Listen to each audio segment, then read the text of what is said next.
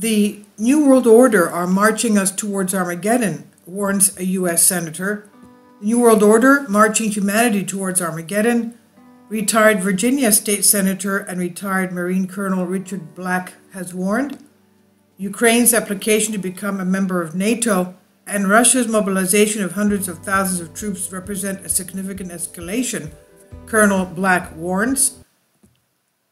He wrote in an open letter to Congress on Tuesday, "The globalists are marching us relentlessly towards this nuclear Armageddon."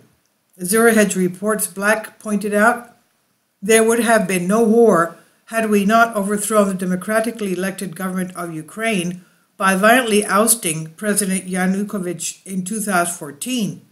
We promoted war by flooding Ukraine with massive arms shipments afterwards."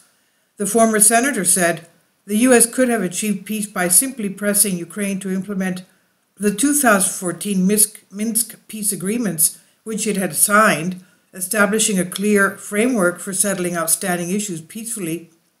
Ukraine promised to implement the Minsk agreements, but chose instead to make war on the Donbass for the next 7 years."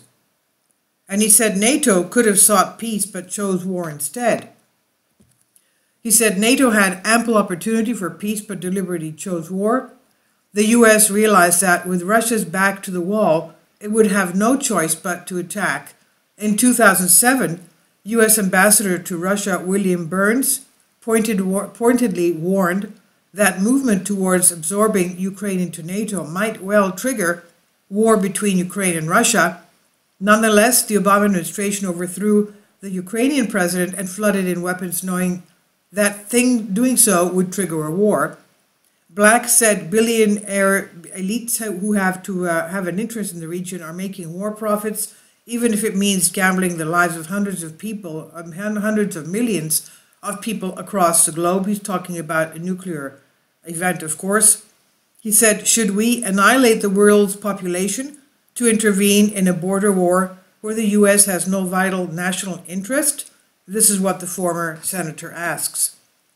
Black called for an immediate end to this war by making Ukraine a neutral, non-aligned state, just as we did during the Cold War with Austria in 1955, he explains. But it appears that former senators' plea to avoid further conflict went unheard after Volodymyr Zelensky's declared intent to apply for expedited NATO membership, as President Putin declared the annexation of 15% of Ukraine. I read somewhere else it was 20% of Ukraine, but anyway. Based on Article 5, any acceptance of Ukraine into NATO would automatically trigger a Russia-West World War, that is World War III. In a speech Friday, Putin said the U.S. created a precedent, quote-unquote, by using nuclear weapons against Japan during World War II.